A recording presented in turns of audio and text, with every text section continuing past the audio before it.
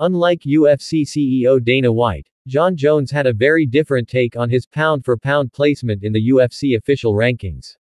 Jones, 27-1 MMA, 21-1 UFC, considered by most as the greatest fighter in MMA history, was put as number 2 on the UFC pound-for-pound rankings following his successful title defense at Saturday's UFC 309.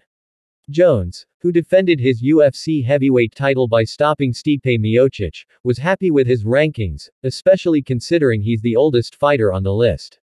It's a stance that differs from White, who believes Jones should be the clear no. 1. Being ranked number 2 pound per pound at 37 years old, I'm happy with that, Jones wrote on X on Tuesday. Jones is seen by many as undefeated in MMA, given his only loss was a disqualification due to an elbow strike that has now been made legal. After dominating the UFC light heavyweight division for years, Jones took a 3-year break from the sport to return as a heavyweight and win the title vacated by Francis Ngannou in early 2023.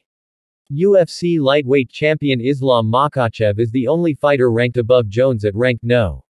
1. The rankings are composed of an independent panel that updates them after every UFC event.